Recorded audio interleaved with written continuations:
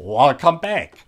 In December 2021, I showed you in a mailbag video this cute little QMC5883L 3-axis compass module. And even though it was just a mailbag video, we actually reversed engineered the circuitry here on the module, made sure it's really 5-volt compatible so we can connect it to our run-of-the-mill Arduino, and even found a library for it readily available in the Arduino Library Manager.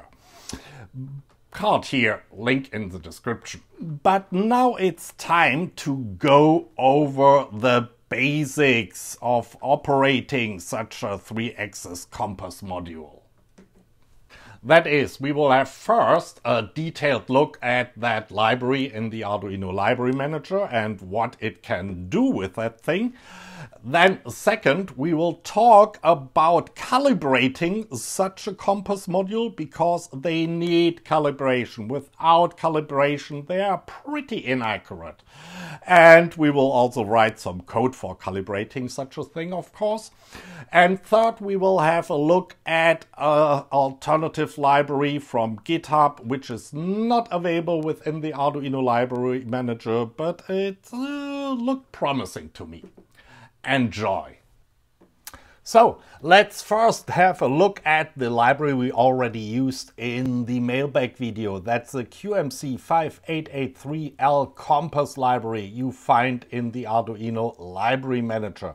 And there's also a link here with more information about that library to GitHub. Now, let's go over some code exploiting the functionality of the library. Of course, you have to include the library, and here comes my first criticism. You see, I don't have to include the wire object itself. The reason being, the library completely hides the wire object it is using for I2C communication. If you have other devices on your I2C bus, that's not really a good thing. You want to have access to that wire object. Then it uses a lot of control bits for a config function later on, but these bits are not defined within its .h file. So I've defined some constants for that here. Let's go over them real quick. So you have a mode which can either be standby, that is the chip does nothing, or continuous, that is the chip continuously measures the magnetic field. Then you can set the output data rate of the chip to 10 Hz, 50 Hz, 100 Hz or 200 Hz. And you have an option to set the full scale range of the measurements from the chip to 2 Gauss, plus minus 2 Gauss or plus minus 8 Gauss. And finally, the chip does oversampling in its analog to digital converter, and you can set the ratio here to 512, 256 or 128 or 64. Of course, you have to instantiate a compass object here, and then within the setup I do a serial begin so we can see later on something on the serial monitor, and then you have to call the init method of the class so you can actually use your compass object. In commands here I have all the set or config methods of the class. I'm not using them right now. I just wanted to point out that the set mode, which gets all these configuration bits, is called by the init method here with the following values. So mode continuous, output data rate 200 Hz, range plus minus 8 Gauss, and oversampling ratio 512. In the loop, I first have 3 local variables here, x, y, and z values. These are integers and they will hold the raw values measured by the chip for the 3 axes. The names here are a wee bit misleading, as we will see in a minute, but anyway, the chip really delivers full-scale integer values here, so plus minus 32,000 something. Then we have an integer azimuth here delivered by the library that will hold the actual direction in degrees 0 to 359. Then we have a byte bearing, which is just a divided down azimuth to the values 0 to 15, which represent north, north, northeast, northeast, east, northeast, east, and so on. The library also gives you the bearing here as a string. So we hold that in this variable, and I have a buffer here, which I use later on in an sprintf statement to nicely format the output.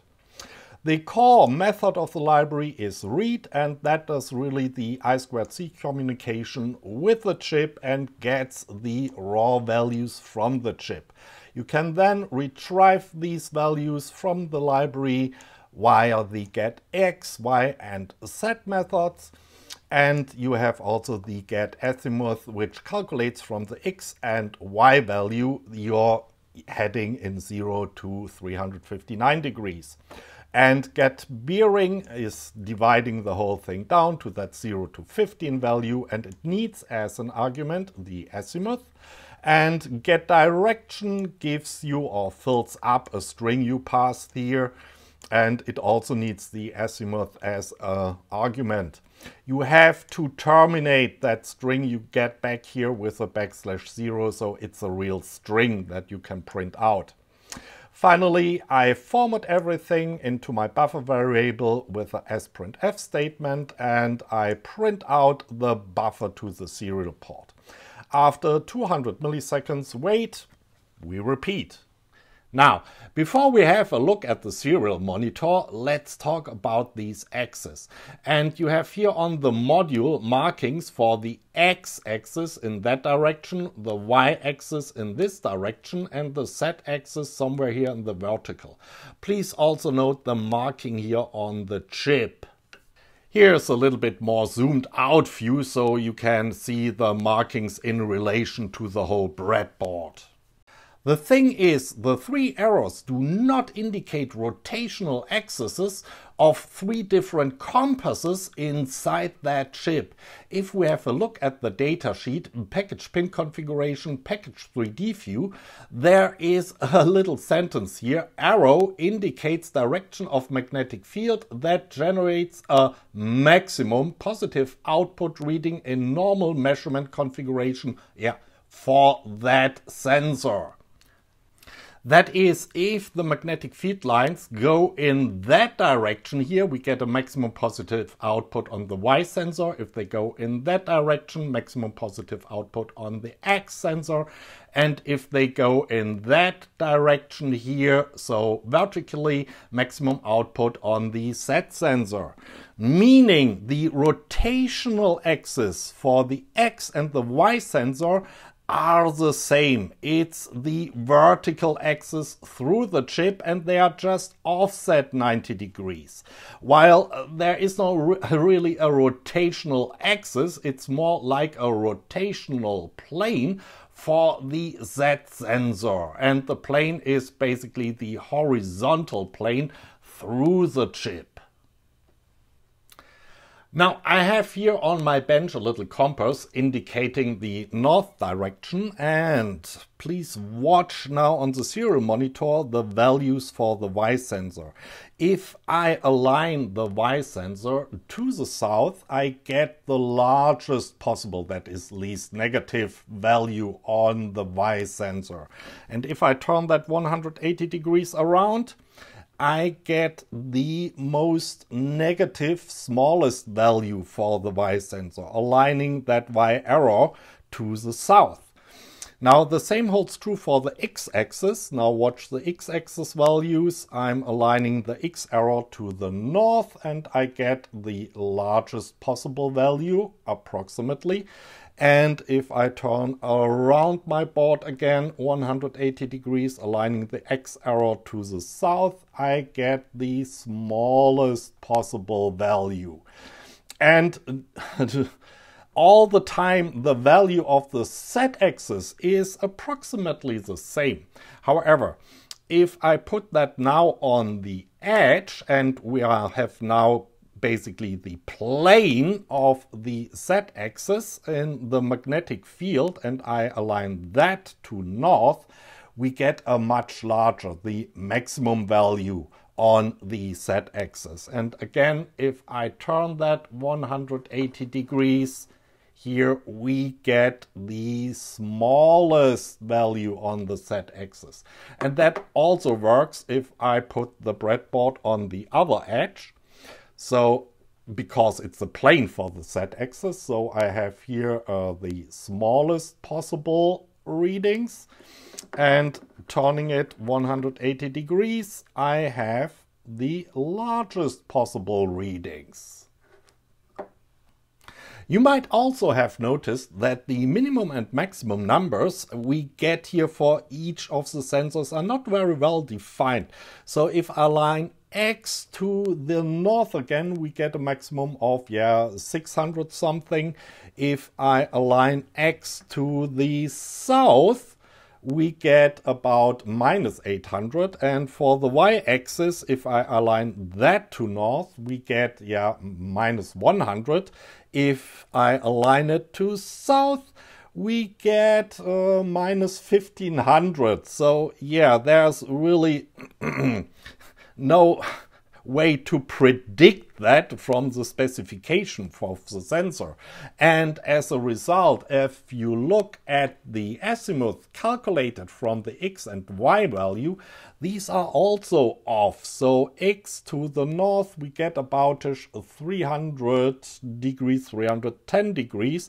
And if I align X to the south, we get about 225 degrees. And that's the reason you need calibration. And calibration has no other meaning than determine the maximum and minimum values you get from the X, Y, and Z sensor. So you can normalize the value range. As it happens, the library comes with a little example sketch called Calibration. Now, I won't go into the details of that sketch, I haven't wrote it, but here we have a little two-dimensional array, so 3 for the 3 axes and 2 for a minimum and maximum value for the axis. And at the end of the script, this array of integers will be filled with the minimum and maximum values for each axis. And we have some initialization stuff here in setup with serial and compass init. We already saw that.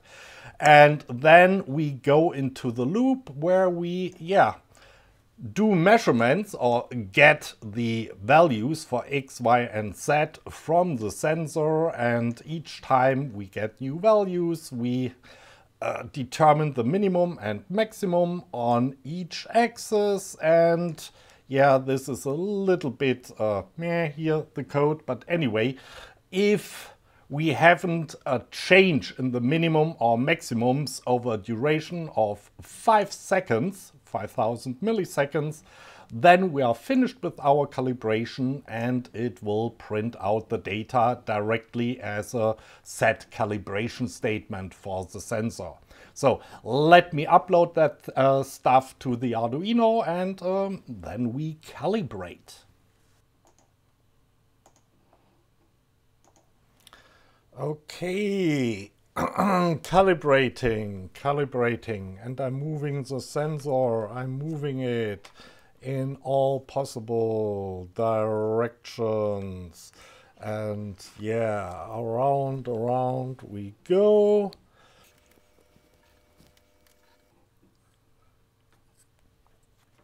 And we're done. Okay, this is the important line down here. Compass set calibration,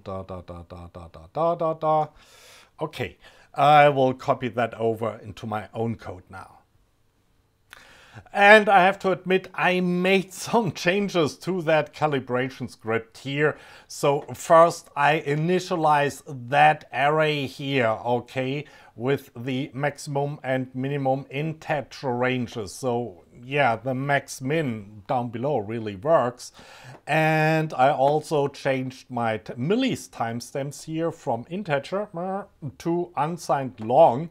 I also initialized the 1 timestamp here, and my sorry, serial is now 1 megabaud, and I wait here a full 10 seconds of no changes in the readings and until I say calibration is finished. Okay, enough about that calibration script. So I've inserted that set calibration line here inside the setup function of my code. I'll upload it and then we'll see if the compass is calibrated. And indeed, if I align now here my board to north, we are actually at north. And if I align my board to south, sorry, that's not quite easy. We are pointing at south. Great. So you see, it's really important to calibrate that thing so it really works properly. Without calibration, your measurements will be all over the place. I told you in the intro that I found an alternative library to that QMC5883L compass library available within the Arduino Library Manager. Meanwhile, I found a total of 5 alternative libraries here on GitHub.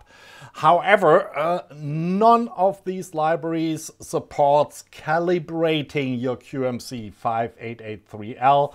So it really doesn't make sense to write example code for them and try them out.